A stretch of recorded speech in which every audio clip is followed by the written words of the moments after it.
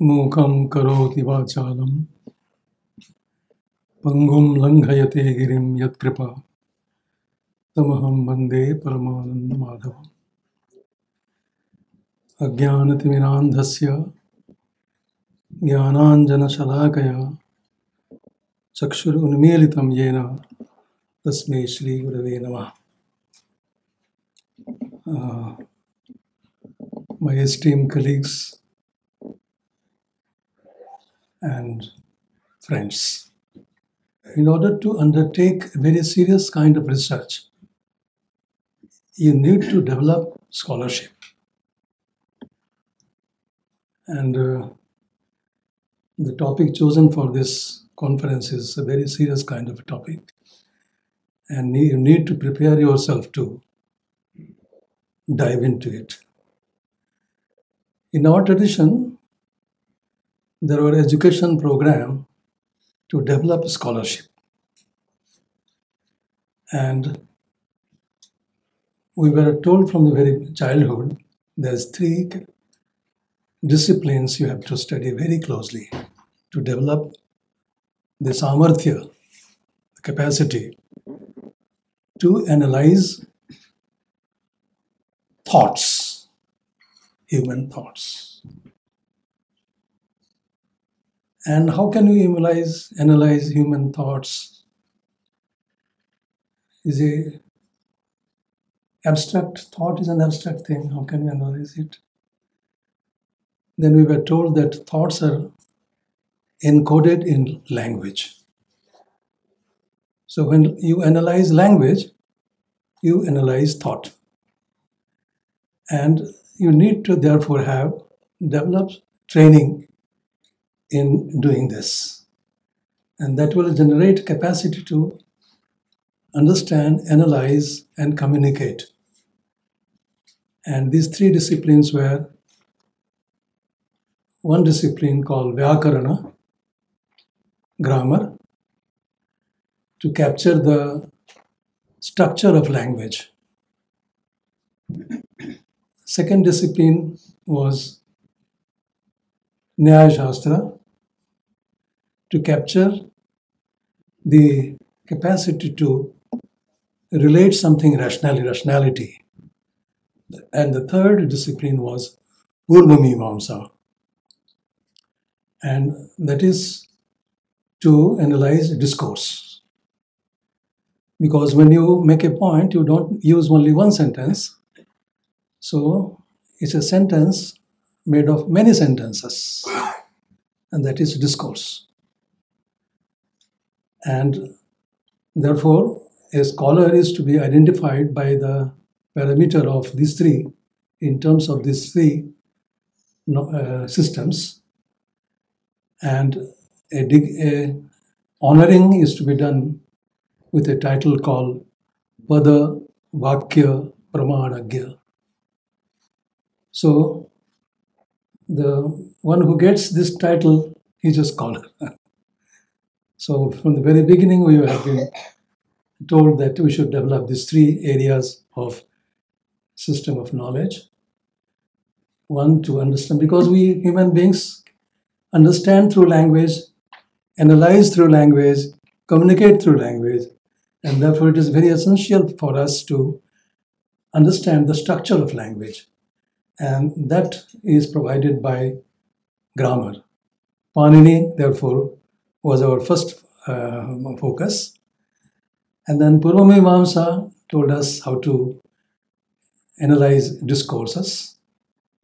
And then Nyaya Shastra, your thought must be cogent, rational, karyakarana bhava, siddha. So these are the training, educational training that we have given in that. So when he suggested Vada, then I thought that, okay, let me also reflect on this. And I am presenting before you my little. Now we have a very great tradition of debate, a very good tradition of debate. Earlier, small kind of a conversation, right from the Vedic time, then very deeper conversation in the Upanishadic time, and a systematic conversation. I mean, later on, we go on doing. So we have inherited a very great tradition, very rich tradition of dialogue, right from the Vedic times. In fact, the structural depth of Indian epistemology is the contribution of this very dialogical mode of communication.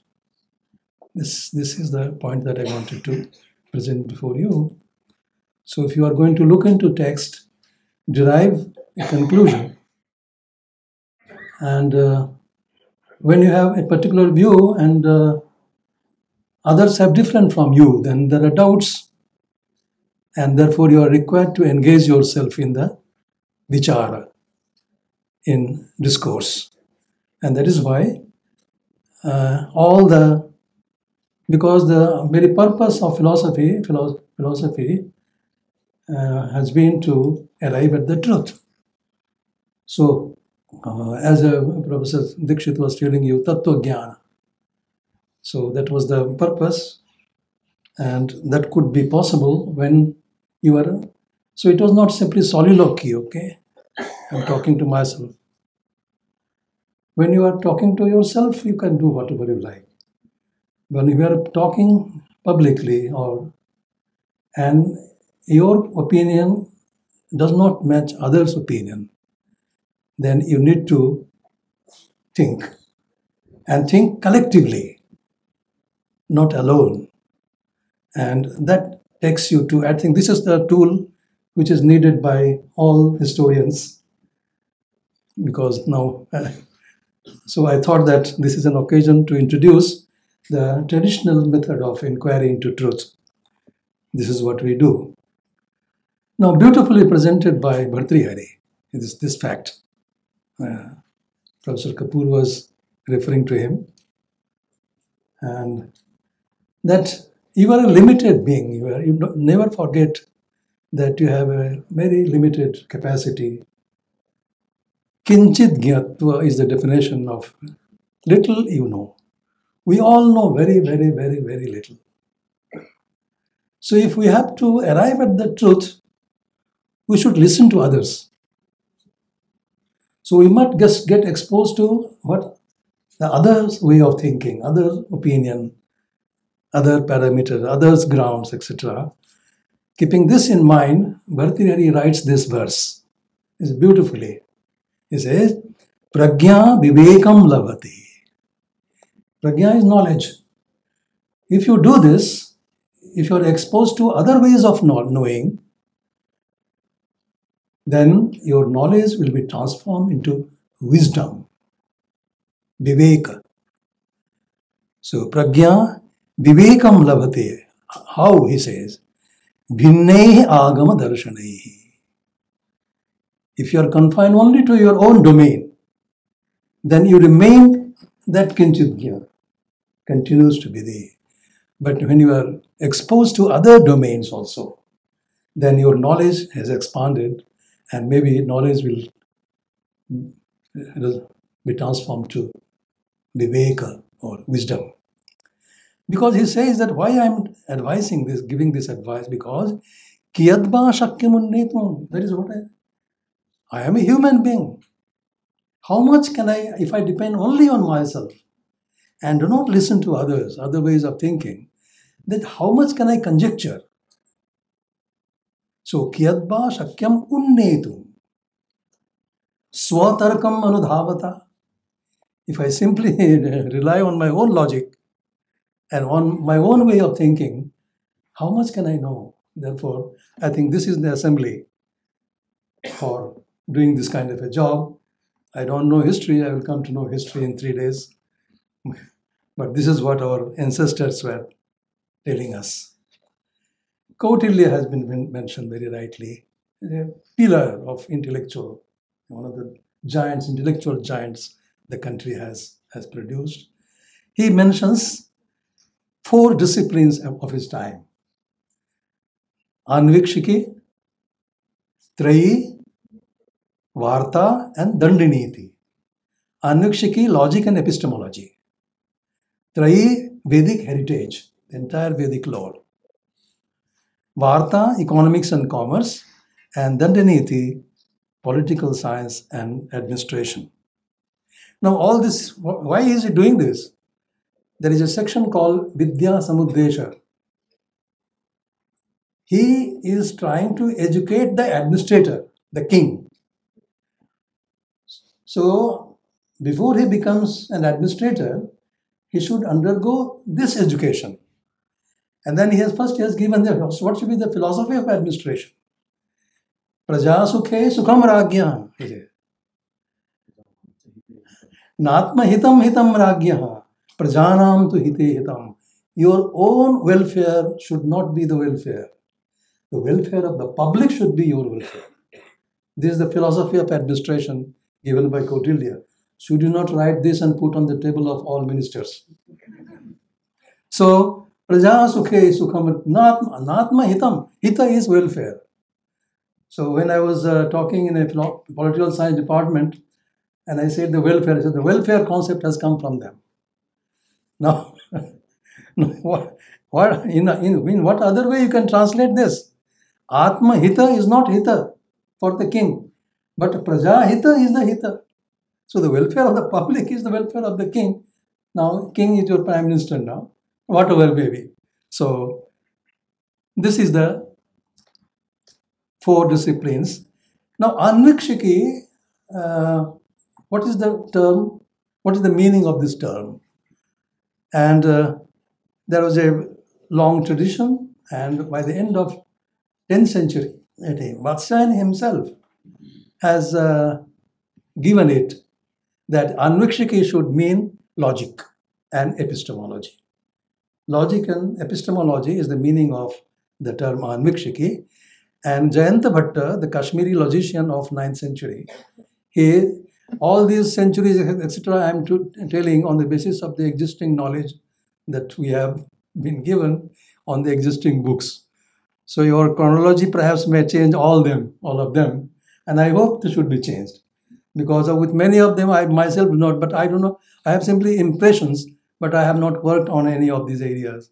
So he says, Idameva anvikshiki chatasrinam vidyanam madhye nyaya vidya ganyate. This is what is Nyaya Sashtra. Anvikshiki is Nyaya Sashtra. And in one Dharma Sutra, a king has to be, in an assembly of a king, one must be present who is a logician. Because if you have to deliver justice, it should be justice. And there shouldn't be any favoritism.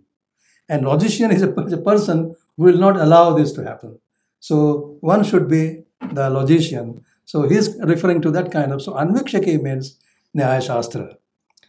Pratyaksha agamabhyam ikshitasya anvikshanam anviksha anumanam ityartha. So it's a theory of inference. That is Tad vyutpadaka shastram anvikshakam. That is what I say. So that science of logic and epistemology. Kautilya now says that why I am telling this, that this should be the focus of the king, because if he masters this discipline of logic and epistemology, he will be able to analyze. And what is the role that the Nyaya Shastra can play that he presented in this verse? It's a torch, it's a light through which you can see all disciplines. It's a science of sciences. So, Pradipaha sarva shastranam, Upayaha sarva karmanam. If you have to distinguish yourself from insane, then only the logic is the tool by which you can distinguish from a mad from non-mad.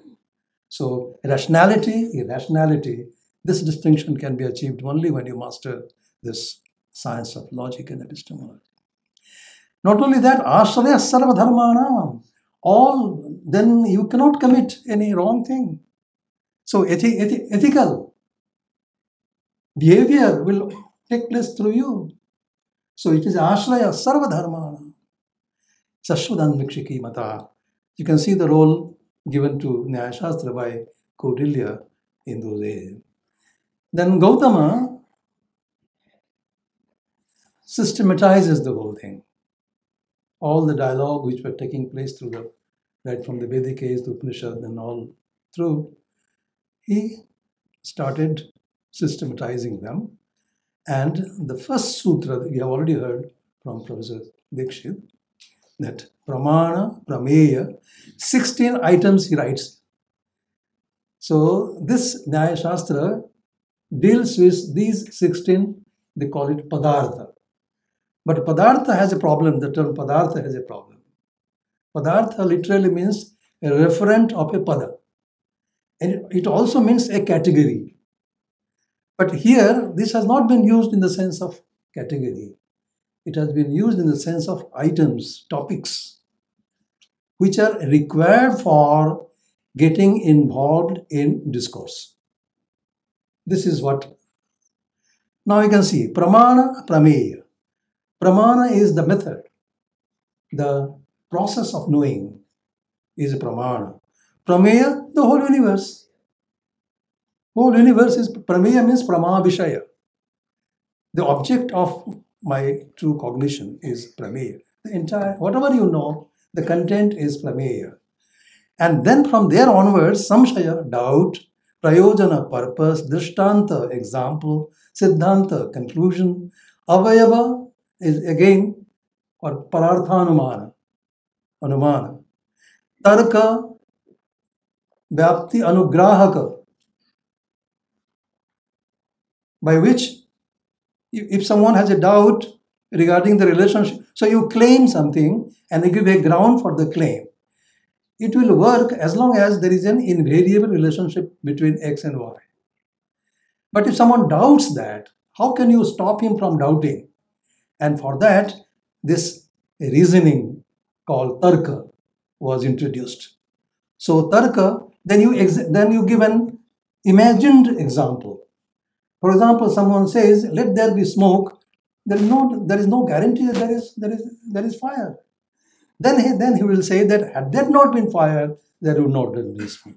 So the relationship of causal is pointed out, then he will not put further question. And that establishes the relationship between smoke and fire. And so from smoke, you can really go to no fire. So this is Tarka, reasoning. Then Nirnaya, conclusion. And then the three terms come on which we want to reflect for a few moments. You will remind me. Vada, Jalpa, Vitanda. These are the three. So I put them in red. This is what the topic of our discussion today. My daughter helped me in doing all this. Don't think that I know all this. So Vada, Jalpa, Vitanda. Vada is the ideal form of discourse. Jalpa is a discourse, but the aim is not to arrive at the truth. Aim is to win. And Vitanda is just to put criticism on you, that okay, what you say is wrong. But don't ask me what is right. So these are the three forms of discourses is put together. So these are the three types of discourses. Then you may be using very fallacious grounds. So Hetva Bhasa. Then you may be someone is arguing something in a particular language, and that language contains some term, and the term has got more than one meaning. So what you do, the relevant meaning you give up, and you take up another meaning and say this is what it is. So this is chala. And then wrong answer give hurriedly. Oh, he could not notice, and then we win. Nigrahasthana, points of defeat. Then there will be a madhyastha, so there is a Purupaksha, that is a Siddhantin, and a madhyastha, and the debate. So debate, the rules of debate are given in the text. What should be the rules of debate? All this. So believes that both the purposes of life, namely Abhyudaya and Nishreyasha, can be achieved by knowing the reality as it is. So for them, the world is real, no construction. World is not constructed world. It is real, and with this real world, we behave all our life. Katha is another name for discourse. And it has been defined as Nana Vaktrika Purva Uttara Paksha Pratipadaka Vakya Sandarbha Katha. So, yeah, many people come having different opinions and they sit together, get engaged in discourses. Some take a particular view, some other opposite. So all these sentences taken together what form a discourse. So that is a katha. Three types of discourse I have just pointed out, that Vada, Jalpa and Vitanda. Vada is the ideal form. Vada has been defined. Another beauty of the tradition is that whatever term is used is immediately defined. So you cannot go back, no, I did not mean it. The moment I utter a term, I define it. And so communication becomes very, very possible, very clear. What I want to say, you understand, and whatever you want to say, I understand. And then we can arrive at the truth. So tattva, so we will go. So he says, what is Vada? Vada is pramana, tarka, sadhana or upalambha. Either you prove or you reject, but on the basis of pramana and tarka. All that you do, so this is the ideal form of a discourse where you can use only pramana and tarka. You cannot go to use any other chala, jati, nigrahasthan, all these things you cannot use it. But people are using it, therefore you should be aware of it. And therefore you should know all of them. Then Jalpa, yathoktopupanna, like chala, jati, nigrahasthan. Because his idea is to win by hook or crook. So even by foul means he will be winning by taking part in the discourse. But then that will be a second category of discourse called Jalpa. Not to be. So ideal form is Vada and the another form is Jalpa, which is just aim. And Vitanda, as I told you, sa pratipaksha sthapana hina. So you don't have your own opinion. What you say is wrong, that's all. This is the form of a discourse. This is also not promoted. But people are using it, therefore you should know it. Pramana, and given the four, pratyaksha, so direct and indirect. So directly knowing pratyaksha, indirectly by anumana, shabda, upamana. This way you should know. So you should use only these ways of knowing in discourse. Tarka, avigyata tattve arthe karanopapatitah tattva jnanartham uvaha tarka. So that's why tarka is said to be ayathartha jnana because of this. That you create a situation, had there not been fire. Now, there's no fire, but I am creating now in my image. This is construction. This is construction. So, had there not been fire, there would not have been smoke.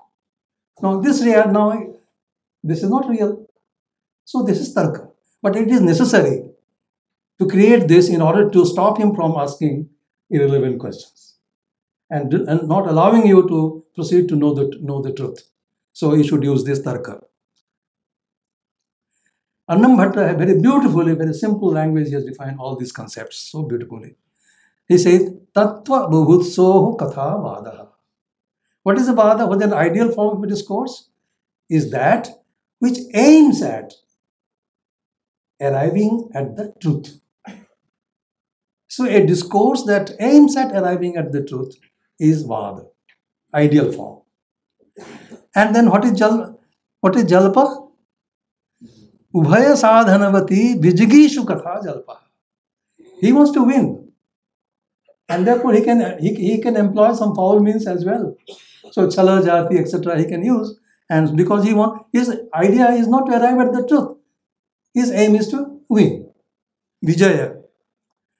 And then Vitanda, Swapaksha sthapana hina. You don't have anything of your own. You don't have any position of your own. But if anybody has taken a position, you criticize it. It is not correct. So I say that if you don't ask me, then what is right? You are wrong. What is right? Don't ask me. This is the idea of Vitanda. And chala, what is chala? I have already told you that if you find some loophole in some word used, a polysemous word is used in the argument, you take another meaning and start arguing. So, abhiprayantarena prayuktasya arthantaram prakalpya dushanam chalam. This is chala. And jati is asaduttaram. And wrong knowledge, wrong answer. Then vadinaha apajaya hetu, so the points of defeat, this is nigrahasthana, then the adhyaksha, the madhyastha will ask you, oh, go out of the debate, you are not fit for the debate, like that. It was just like that. Now friends, from Gautama up to Udayanacharya, we have a recorded text of Vada, of discourse. And these four, there are four, and mode of discourse was commentary, commenting. So when Gautama wrote something, the opponents raised objections. Then Vatsyayana replied by writing commentaries. When Vatsyayana wrote commentaries, again objections were raised. It was further commented upon by Udyotakara. And Udyotakara, when clarified, then further questions were asked, replied by Udayanacharya, Vachaspati, and then like that up to Udayanacharya who come, is a history of 1,000 years. And these texts are summarily called Nyaya Chatur-Granthika, the collection of 4 texts.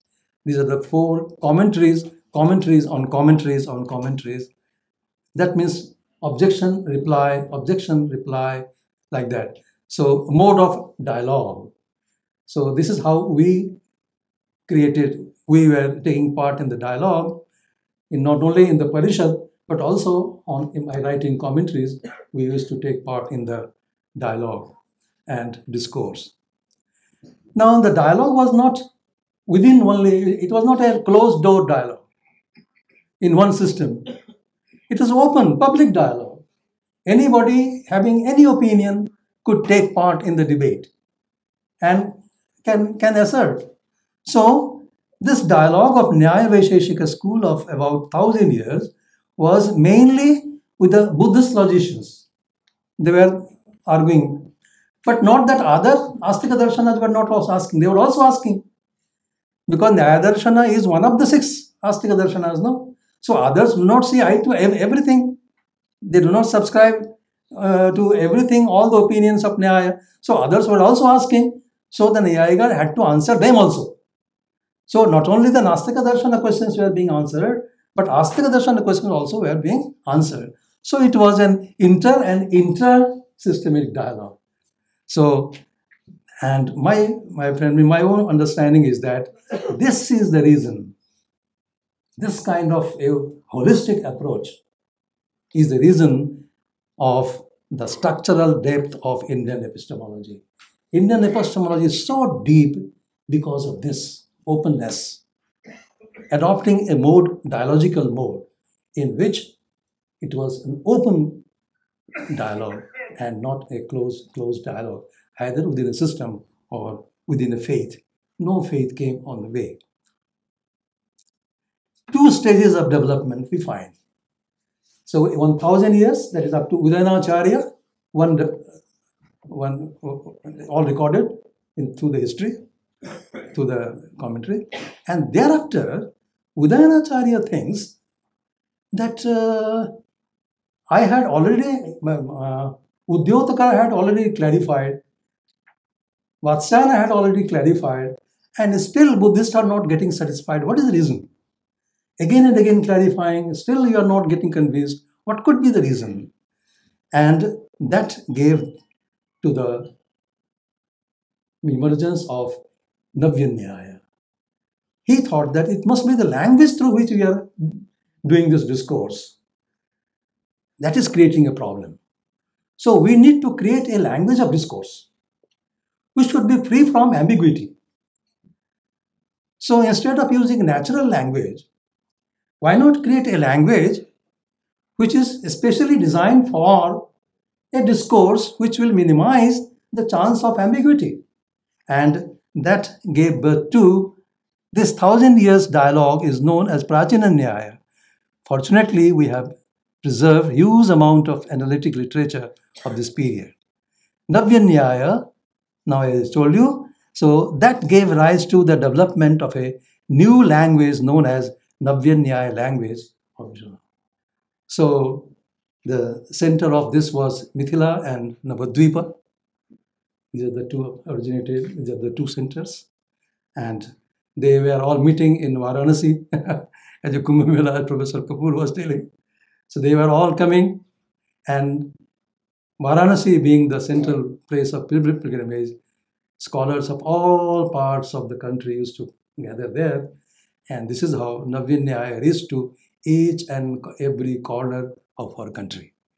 From Mithila, Bengal, Varanasi, and all India, pan-India, all India, it reached.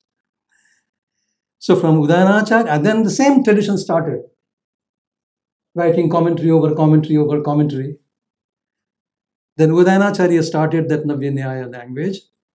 Shashadhara employed that, made an experiment of that language, and he wrote a beautiful collection of 26 Vadas called Nyaya Siddhanta Deepa. So if you want to know the structure of a Vada, please see this book, Nyaya Siddhanta Deepa. It is a collection of 26 issues on that discussion, discourses on 26 issues of that, and written in the Vinaya language. So it is pre-Gangesha. And then Gangesha Upadhyaya writes Tattva Chintamani, the magnum opus of Navya Nyaya. And then Raghunath Shiromani from Navadvipa comes there and studies this and takes back all this to Navadvipa. And a new school, two schools emerge from there in Navadvipa. One is called Jagadisha school and the other is called Gadadhara school. Interpretations differ. So there is no question of, Makshika Sthane Makshika. Whatever I say, you have to understand. You cannot question. In our tradition, there is no dogmatism. There is no scope of any dogmatism at any point of time. Believe me, whole life I have spent only in learning this. So the same text of Raghunath Shiromani in Navadvipa is being interpreted in two different ways. One by Jagadisha Tarka Alankara and the other by Gadadhar Bhattacharya, both emerging into two schools of Navya Nyaya. You can imagine the contribution. Emergence of two schools.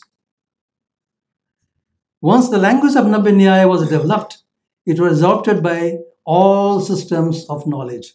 Now they got a tool. Therefore I consider the Nyaya Shastra's contribution is developing tools and making them available to all those who are interested in cognitive exercises. So they developed this language, and language is proved to be so useful, it minimizes the chances of ambiguity, and therefore all systems of knowledge, without any exception, even Rasagangadhara, aesthetics is written in this language.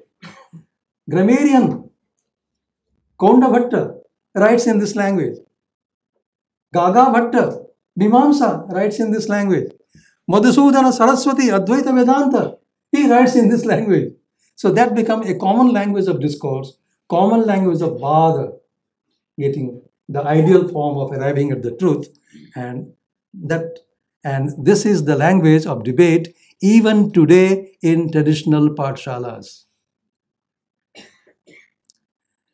Format of discourse. Just you open Nyaya Siddhanta Deepa, any Vada or Tattva Chintamani, anywhere, you will find this. An issue is selected. All divergent views on that issue are noted down. Now, don't teach us scientific research, Now, can there be any better, any other scientific research? You tell me. Right now, I challenge. You see, all divergent views on that view are noted down. Each opinion is honored, analyzed, and critically examined. So let him be a Charvaka, let him be a Jaina, let him be a Buddha, let him be, if Nyayika, let him be a Mimamsaka, let him be a Vedantin, does not matter. If he holds a different view than my view, it is my duty to record that view, analyze it, discover the purpose for which you have selected this, you have stood by this view. And then if I agree, I accept. If I do not agree, there is a common mantra given to us. Sati badhake tyajyate. You give me a counter, convince me. And for convincing, the tools already are developed by them. So if you convince yourself, it is called swarthanumana. If you want to convince others, pararthanumana. All the tools are given to you. And so you use them, convince me. If you convince me, I withdraw. Tyajyate is it. Sati badhake tyajyate. And if you are not able to convince me, why should you ask me to withdraw? I will continue with my view. And that's the reason that you have so much of depth in all systems of knowledge. That is the reason, that kind of a freedom of thought. So each opinion is analyzed and critically examined. If unacceptable, why such view is unacceptable is stated with appropriate ground. Nothing I don't like, no, will not do. Why? I accept. Why? You have give ground both for both. Why you accept? Why you do not accept? Tell me what other scientific method should be. All needed clarification. Sometimes you need clarification. What you meant when you said this. So if needed clarifications of the statements are sought, after having examined in this way all the views, jotted down, all the views, finally the Siddhantin's view is stated and examined and established. You tell me. Research methodology you teach me, no? You teach me research methodology? Example, I'll give you any text you read. I've given you n number of Vada Granthas are there, and you read, take up any one and see the structure of this. Any of the 26 discourses in the Nyaya Siddhanta Deepa of Shastra, you can examine. Side by side, as I told you, we needed to have knowledge of Purva Mimamsa equally, to be very strong in discourse, in dialogue, in debate. And they developed a paddhati called Adhikarana Paddhati. Adhikarana Paddhati is nothing but another form of Vada. And they had developed this Adhikarana Paddhati. So Purva Mimamsa and also Vedanta, Uttar Mimamsa, both. Definitions of Adhikarana. Now, whatever Adhikarana Paddhati, I have to define. Vishayo Vishayaschaiva. Purva Pakshastatottara. Sangatischeti Panchangam. Shastre Adhikaranam Smatam. So again, so have a topic, Vishaya, Sandeha. Only Vichara will begin where? If something is already decided, will there be any discourse? If you do not know anything about any Bhuta, Preta, etc., will you have any discourse? No. But if somebody says Atma Asti and somebody says Atma Nasti, oh, let us debate. So, Samshaye Nyaya Pravartate. Samshayite Nyaya Pravartate. Na Nirnite. Na Ajnate. So, when you already totally not known, there cannot be Vichara. If it is already known, no Vichara. Then Vichara or discourse or dialogue or debate will take place only when there is doubt. And so, in the doubt, you have Vishaya, is the Talavya, doubt. And Vishaya is topic. So there should be a doubt, there should be a topic, there should be one view, there should be another view, and all that you speak, there should be a cogency, a relationship of Sangati. That Sangati is 3-5 factors constitute an Adhikarana, and that is why Shankaracharya or Savaracharya in Purva Mimamsa both adopted this Adhikarana Paddhati to engage themselves in a discourse to arrive at the truth.